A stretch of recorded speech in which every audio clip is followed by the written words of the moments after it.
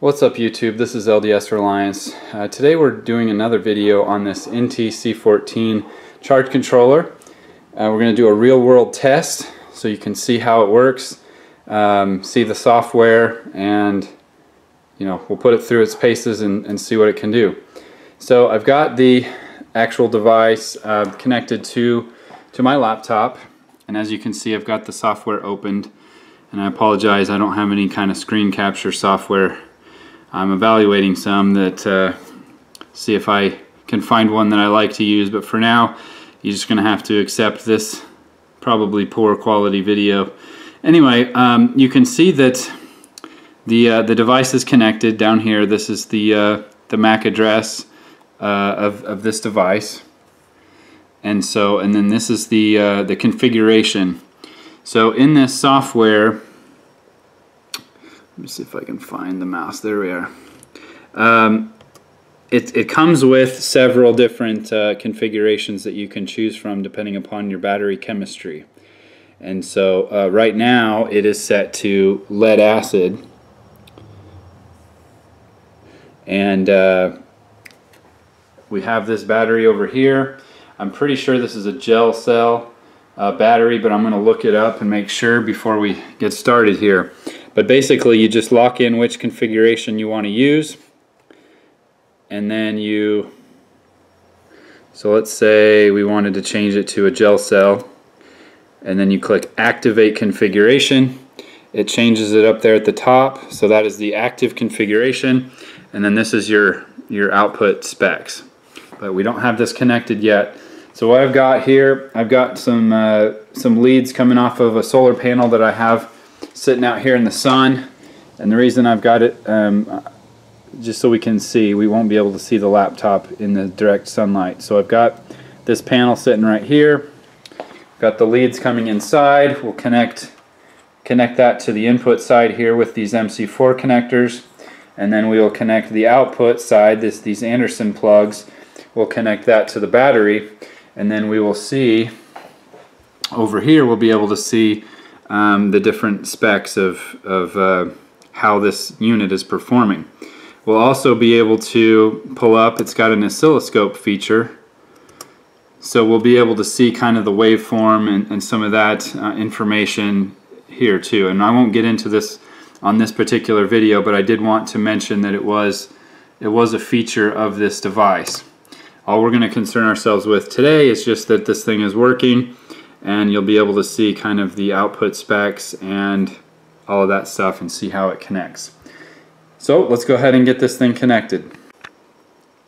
Okay, so this battery is an AGM battery. It's not a gel cell, so we've got that plugged in here. The active configuration is for an AGM or a flooded battery. And I do have this connected now to the solar panels, as you can see. So we are seeing a 19.8 volts input voltage. It goes up to 20 just depending on the sun. It just kind of floats there on open circuit. And so all we need to do is, we've got these connectors connected to the terminals, and we just need to take this Anderson connector and connect it to the charge controller.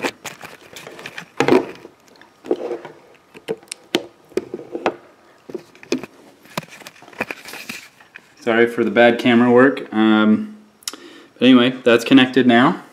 So we have activity now. So as you can see, the input voltage is 19. It is under a small load. We're getting 1.3 amps input.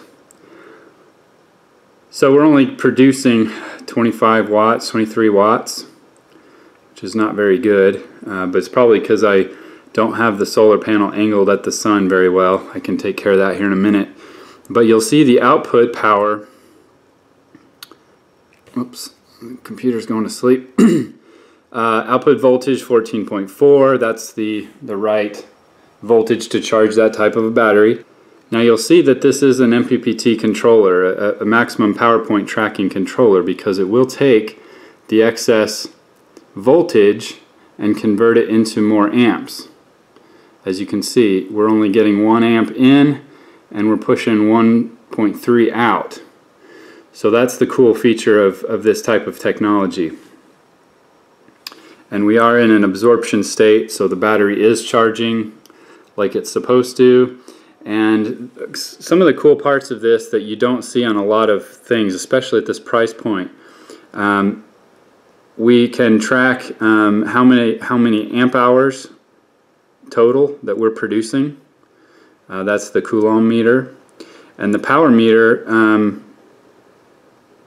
basically the same thing. It's telling us how many watt hours we've produced, which will translate roughly, you can translate that into kilowatt hours to compare you know, your energy consumption with your utility. The Coulomb meter, it measures how many amp hours we've put into the battery, basically. So really useful information. Like I said in the last video, this temperature part may be going away in a future version of the product. So just disregard that for now. Interestingly, we've already reached float. So, and that's fine because this was fully charged before I connected it, so it didn't have to charge very much. But I'm kind of surprised it went float that fast. Anyway, that's pretty much the first trial test. Next time I'll test some things out with the oscilloscope. We'll get into connecting this device via Bluetooth to a cell phone.